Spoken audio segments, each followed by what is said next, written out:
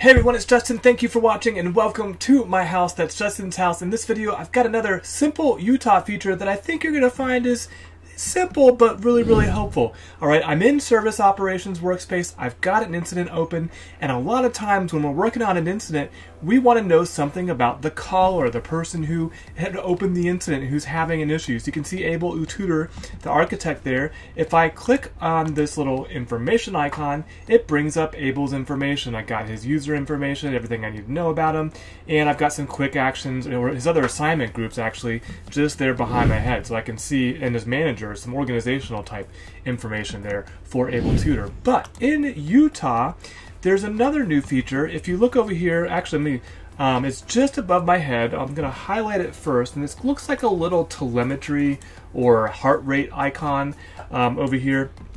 I'm just going to put an arrow to it just to make sure you see it there. This is the Record Information tab inside of Service Operations Workspace. And if you see that Record Information tab, now you can look at the contact details for Abel Tutor without ever leaving this particular tab that we're looking at. So now I can see what his local time is, the location, his email, and even start something like a Microsoft Teams chat.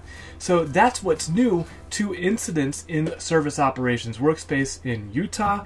I told you it'd be quick. I hope you found this video helpful. If you did, please like, please subscribe, or share it with somebody who you think might be interested in small but helpful changes in their ServiceNow instance. And until next time, don't forget to always be learning.